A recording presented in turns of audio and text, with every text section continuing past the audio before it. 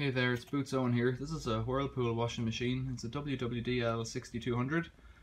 I got it, I think for free a while ago, and it's been sat in the garden for a while. Relatively modern machine. Everything's okay with it, apart from this board. These are expensive, and you can mend them, and I had a go and put in a new resistor, and I don't think it was that, and then a capacitor blew off, or a variable capacitor. One of those blue ones was over here somewhere, and it blew off, and I can't be bothered, is the short answer. It's not worth much money, even if it is done up. It's a nice little machine, but I just don't care, which is a terrible thing to say. A new board would cost a lot of money. I could send it away for repair, and that would cost about as much as the machine is worth. It's a shame, but once you start chasing problems like this around on these things, you know, you end up in trouble. These boards are made to the lowest price, and what they do is they skimp on the quality of some parts. I understand that they use a lower wattage resistor in some locations, and then I think that brown one's a choke, and so some of these things die, and that's it. The board's dead because of one little component. But of course, Hotpoint or Whirlpool in this case, they love it because they get to sell another one. I mean, another machine typically, because you know they won't recommend replacing one of these on a 3-year-old washing machine. So what I'm going to do today is have a look at wiring the motor to make it run as fast as possible, so that we can wreck it with a brick, which is sad, but that's the world we live in.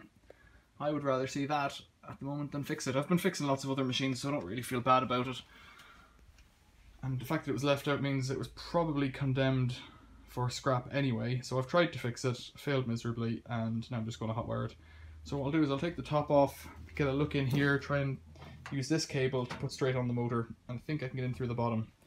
So let's crack on. Couple of screws here.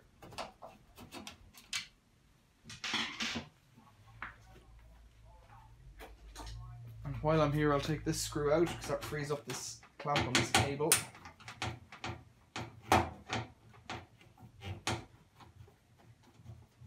And depending on the pins on the end of it, I might want that for wiring the motor. Just loosen that by pulling it out, and this should clip off as well.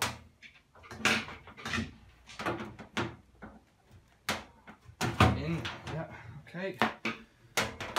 This should pull back, I think, or up and back or something. Up and forward, maybe.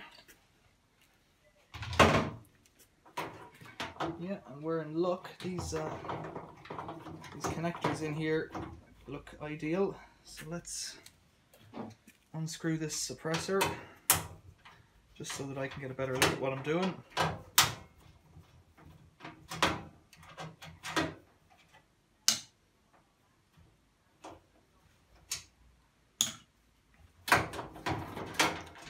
There it is. To get these off, I need to push up a little tab in here, I think. No, I can just pull them off. But I will need to pull this one up.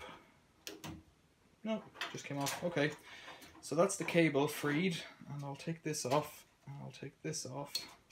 Save that for later. That's the suppressor, just in case I need it on another project or another repair. I have to take this one off like this, and I have to get these out through here. That can be thrown out. And then we get the machine up and we'll try and wire this motor from beneath. I think I can get in from beneath. So let's see if he's strong enough. What I'm going to do is I'm going to pony this up onto here and then hike it over sideways onto there. Up onto there. Put a pair of gloves on maybe. Yeah, it's a shame. I've got a year on this. I don't see a year, do I?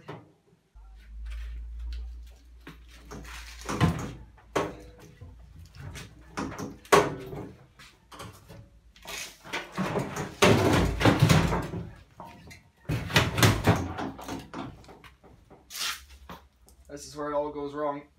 I want to try and lift it up and slide it over without it falling off. Like that. Perfect. Right. Now we can get a look at what we're doing. So in here is the motor underneath. So I need the cable that I've just pulled off it. This one.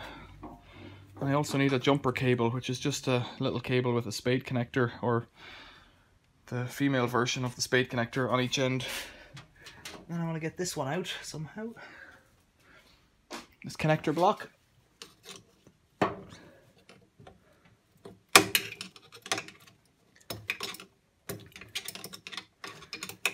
I'm not really worried about damaging this, so I'm just going to go for it. I'm not sure what it's getting stuck on. There it is. Okay, I'll disconnect all these grey wires that go to the controller, and I'll look at this and I'll think, right, what have I got? 7 cables, 2 reds go to the tacho. Then I've got different colours there. I can see that under here the light green goes to a brush, and up here the darker blue, light blue even, and the darker blue go to two brushes.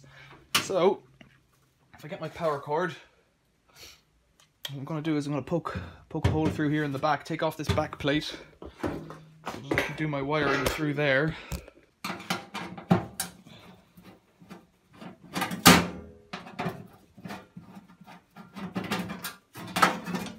Take off that back plate.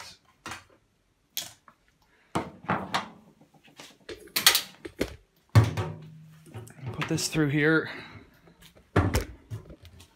And check out my other videos for a method on how to do this, but we need to put the power in somewhere.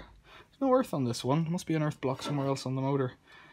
Power in to a brush and out of a coil. Simple as that. And then, with the other cable, jump from the other brush to a coil. If the motor works, it should work. Let's give it a go. Plug it in to Variac, which is a variable voltage transformer. Power on, 0 volts. Bring it up. That's it spinning. Excellent. Power off.